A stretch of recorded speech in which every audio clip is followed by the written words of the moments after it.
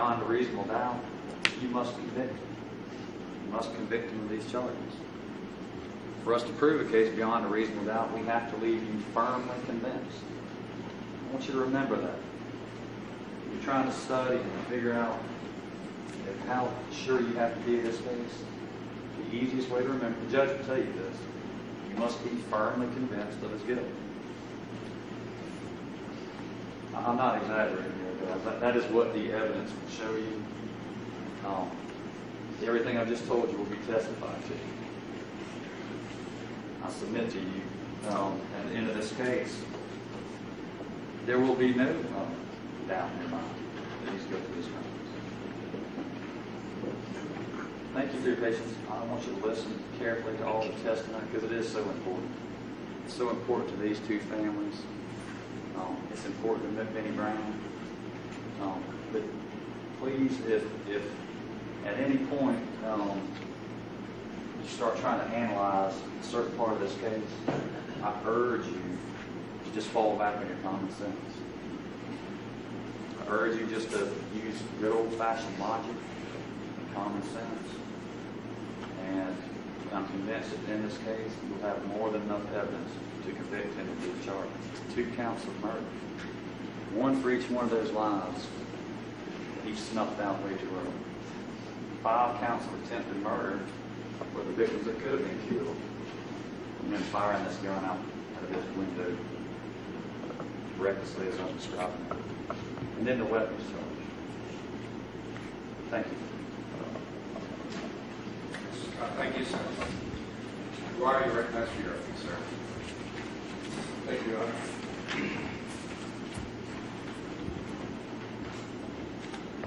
Good afternoon.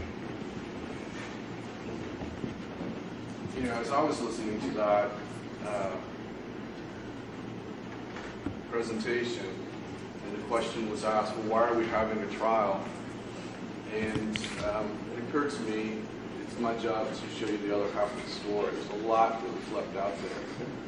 Some of it we agree on. But man, was there a lot left out.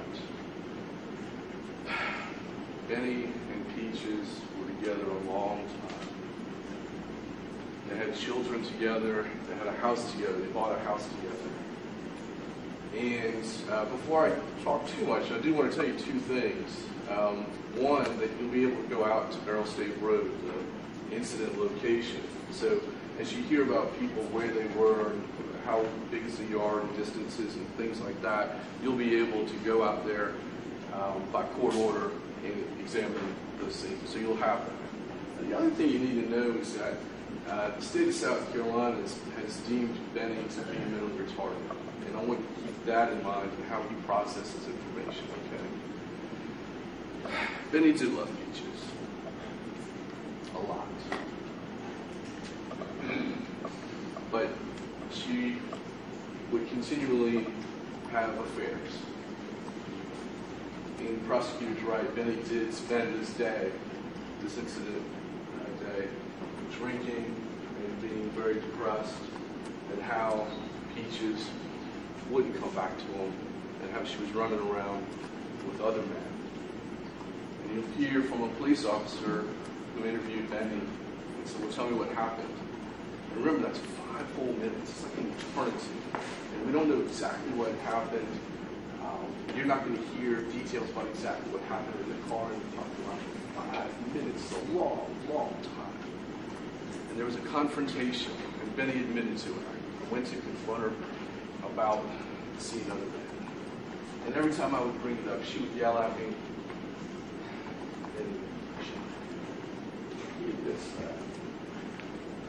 But the prosecutor used the word hateful acts, and that's what you have to prove murder. And you're going to know that Benny didn't have hate in his heart when he shot Peaches. Regret, remorse, wishing she would come back and be part of the family again. Sometimes we call it voluntary manslaughter. That's what we're going to ask you to convict him of. This is going to be a bad week for Benny. He stands in the shadow of the penitentiary, and you're article like they put it. He never once backed away from taking responsibility for what happened to Peaches. And he did plan to kill himself. That was his plan, to kill himself. But like a lot of people who have contemplated suicide, the body wants to live, and I've had it described to me people who have tried to commit suicide, and they've told me, I never knew it would be that hard. I couldn't do it. And Benny, like many other people, couldn't bring himself to kill himself. He didn't try to get away with what he did. He told people about it. He was drunk. He called his family members, crying, sobbing, telling them what happened. He said he was going to kill himself, and he goes home. He doesn't run away to North Carolina, doesn't run away to Georgia. He tells people what he did, and he went home, knowing that his life was essentially over. This is part of the story that you didn't hear just a second ago. Because this is a small town, Falcon and Lawrence, and everybody's kind of related to everybody, distant cousins. So when Benny called his family, it wasn't long before Nicole's family figured out and heard about what happened. The two men, Chris and Rico, you're going to hear those names a lot. Chris and Rico got together in a family meeting, and they were like, what are we going to do? What are we going to do? Chris had a gun, Rico had a gun. And after this family meeting, they embarked on a plan of action. And the plan was they communicated to each other, let's go get them. Let's get them, let's shoot them, let's kill them. And they left that family meeting with their guns, got in their cars, and they went to Benny's house. As the car started pulling up, you'll hear evidence of a shot was fired kind of like in a drive-by fashion. And that shot, I don't know if it was a pot shot of the house, I don't know what their intent was, but I can tell you what it announced. The lynch mob was here. The vigilantes with their guns had arrived. And we've had hearings, and there's been a ton of statements taken in this case, and I can tell you what these witnesses will say, because I've heard it before. And some of this is going to come out of Rico's mouth and Chris's mouth. I can tell you what they did. They got their guns, they got out their car, it's dark. They snuck up to the window, the bedroom window at Benny's house. They crouched down in the bushes in the dark, and they've got their guns, and they hear Benny sobbing and crying. And Rico says, he's in there, man, he's in there. But the window's too high. They can't shoot through that window. It's too high, they can't see in there. So they fire off some shots. Probably trying to flush Benny off that part of the house. They come around to the front. And now Benny's family's arrived, and they're there to say, Ben, don't kill yourself. Ben, open the door. Don't kill yourself, Ben. But they hear the shots. So they come around the front of the house. And now you have groups converging right in front of the front door. And you will see and hear that one of Benny's family members said, hey, there's no need for that. Guns, shots, there's no need for that. Chris Brown is there saying, we'll whoop your ass too. We're here to kill Benny or we'll kill Brown. And Rico said it too. Rico comes running up to Chris saying, ain't nobody gonna mess with my boy. Nobody's gonna mess with my boy Chris. And I had a gun. I came running over there so I could help Chris. And as Rico's running over there, he gives a gun to Chris.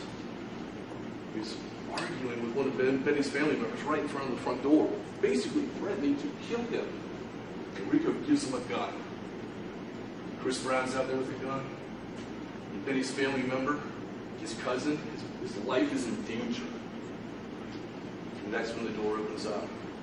And Benny takes aim at the men who brought the guns, who brought the mob violence, the vigilante justice that they were about to mete out. They were going to drag him out of that house and kill him or kill one of his relatives. But Ben came out and he did what anybody would do in He shot at the people who were threatening his family members' life. And he got one. He got Rico in the leg. Tragically, the shot missed, and Officer Rice was shot. That's not murder. That, in the eyes of the law, is Benny acting in self-defense. His house was fired upon. Benny was acting in self-defense, and he was clearly acting in defense of another person, his cousin. And that demands a verdict of not guilty. Not because I asked for it, but because justice demands it. If you are going to comport and comply with your juror and decide this case on the law and the evidence, you have to acquit Benny regarding the charges by Officer Rice. You have to acquit him of the charges against Rico Kingsborough, the man who said, "Let's go get him," and went there to kill Benny. Threatened his family member. And you're going to hear evidence that when Benny did shoot, he trained down and drew down on one spot. He didn't spray bullets or shoot indiscriminately. He was trying to shoot the bad guys. He did get one of them. He did probably save his cousin's life. He didn't shoot at any other officer or any body. You're going to go out there and see that these officers were just way, way away from the front of the house, and they're up kind of on the hill. Then he trained down and he tried to get the bad guys. He acted in defense of himself and the family. And that's going to come out of Rico's mouth, Chris's mouth. They're going to talk to you about the family meeting, getting the guns, and where it's at. Rico admitted it before. We wanted to put bullet. It's going to be a tragic week. I've represented Benny since 2011. And I know that he will have his liberty stripped for what happened to Peaches. And I will see my friend go to prison for many, many, many years. He didn't murder Peaches. He didn't murder Deputy Rice. And he certainly didn't assault the other police officers. And he knows what he did. You will know what he did, and he'll be punished for it. And I'm asking you, please listen to the judge, comply with your juror oath, and decide the case on the evidence that you will see in front of you. And again, you'll be compelled to go not guilty.